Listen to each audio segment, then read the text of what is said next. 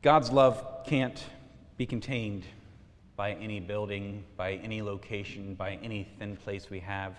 This is dangerous preaching, sort of, I'm doing. Not entirely, but kind of. We love our buildings, and I want to be very, very clear with everyone here.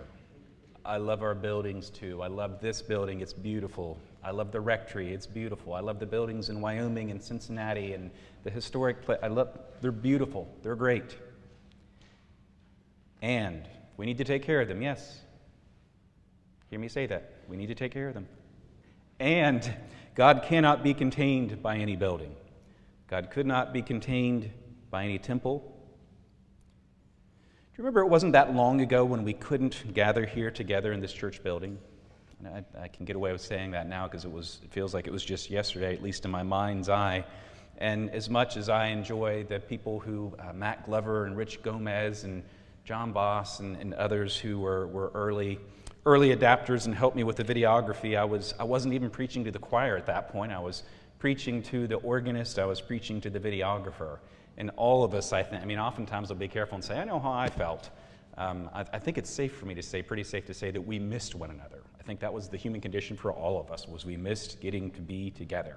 I know I did. But it was a reminder that the church, the people of God, is not the building, this building. It isn't the rectory. It isn't that little living room space with the dog laying in the corner there, and me trying to give a Norman Rockwell peaceful setting while trying to get my boys to do the readings and getting mad that the music wasn't playing when I wanted it to. Feels like forever ago in some ways. Yet we were still the body of Christ. We still received and we still shared Jesus' love then as well as today. We need to, and we get to through our gospel lesson this morning, we need to remember that God is present wherever and whenever 2 or 3 are gathered together in God's name. 2 or 3 of anyone. And I'm going to go ahead and include, I know some of us live by ourselves and we have dogs or cats or hamsters or whatever. 2 or 3. I'm going to say 2 or 3 even if you live completely by yourself without any animals at your side. God the Holy Father, Son, Holy Spirit. We'll add the Holy Spirit in there. There's your 2.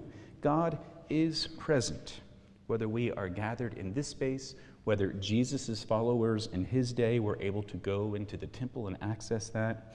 What we don't have in front of us in our gospel this morning, so we're at Mark 13, verses 1 through 8. Last Sunday, as I always do, I used the Sunday, the propers for the gift of All Saints Sunday. So you didn't get the regular propers last Sunday. We used the readings for All Saints Day last week. If we had had the regular readings for that Sunday, we would have had the widow's mite. And that's a typical spot for it to go in, because as many of us know, we're in the pledge stewardship kind of season, right? So the people who wrote the Revised Common Lectionary know these kinds of things, and you get the widow's mite. And oftentimes what you hear preached, I'm sure that I've preached it about the widow's mite, is the gift of her giving her all that she had and being all in. And that is one aspect to that story. But the other aspect to that story of the widow's mite in Mark's gospel is the fact that Jesus was frustrated with the temple system. Jesus was frustrated with the temple system because it was corrupt. There were absolute corruptions taking place, and widows were taken advantage of. People who were down on their luck were taken advantage of. It wasn't exactly a just and equitable system that they had before them. People were extorted for what they needed for their sacrifices, and it was rather quite ugly at times. Jesus was against that. Jesus was there. He gave them an object lesson saying, look, here's a rich man who gives in some of what he has. Here's a poor widow who gives in everything that she has. And he talks, and he's against the system at that point. They have that in the 12th chapter, and now Jesus came out of the temple. They get out of that temple setting.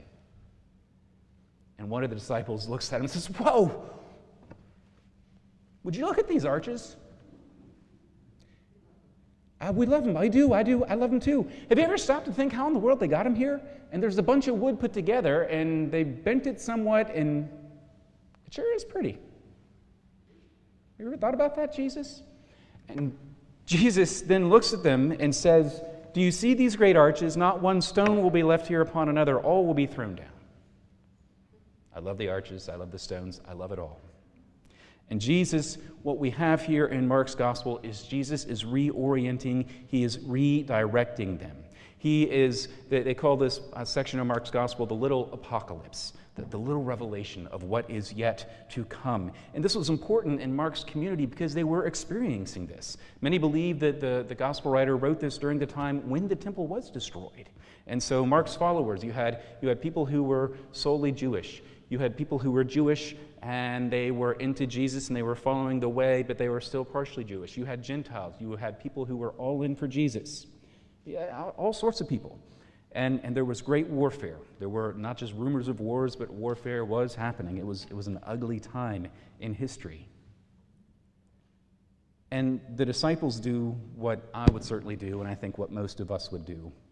They come and they say to him, Peter and James and John and Andrew pull him aside privately, and they said, will you do us this favor? Tell us, when will this be, and what will be the sign that all these things are about to be accomplished? Will you give us a heads up? Anyone who has worked with me before on vestry, a lot of you in here have, or in any number of projects. I don't mind. Things happen in the life of a church. I would rather know, though, if there's about to be a bomb dropped at the vestry meeting, I'd like to know ahead of time that you're going to drop a bomb on me, just so at least I know, like, all right, there's going to be a bomb dropped, and I can see it coming. I can't deal with it, but it's coming. I'd like to kind of, like, all right, here it is. Brace a little bit. The disciples in this situation are saying, all right, can you at least give us a sign? Tell us when these things are about to take place. What do we need to look for here? He tells them to be aware. Jesus invites the disciples, and Jesus includes us in that discipleship to be alert. And one translation I love is not only to be alert, but to be mindful. Now, sometimes when I think of alertness, I think of panic. When I'm on high alert, I'm looking forward, I'm waiting for that to come. Be mindful of God and the people in our midst. Be mindful of how we treat people in our midst. Be mindful of how we speak to one another. Also, really, that we'd never acknowledge it. Be mindful of how we speak to ourselves. Have we stopped for a moment lately to think of what our self-talk is like? I treat my children with love and kindness, but do I always treat myself that way in my self-talk? Maybe yes, maybe no. What happens for the disciples is they get anxious and they get fearful because there's an uncertain future. There's a pretty clear future that there's going to be suffering. Jesus will be part and parcel. Jesus will be present to the disciples and to others in their suffering. But the disciples in that moment when they come out of the temple after that object lesson, the disciples are focused on the wrong thing. They come out and they're whistling in the dark and say, whoa, look at the stones and look at the building. Isn't it awesome? She's like, well, you missed this. We just went over this. One of the things that I like to practice in my life when it's going okay, you've heard it for many Sunday, I don't know, about 5 or 6 months worth, rather than the traditional invocation before a sermon in the name of the Father, the Son, and the Holy Spirit, amen, and we preach and we listen and we engage, hopefully. So I've been praying the Serenity Prayer. It's important to me in my personal life. It's important to me as well in the corporate life of our church together. God, grant me the serenity to accept the things I cannot change, the courage to change the things I can, and the wisdom to know the difference.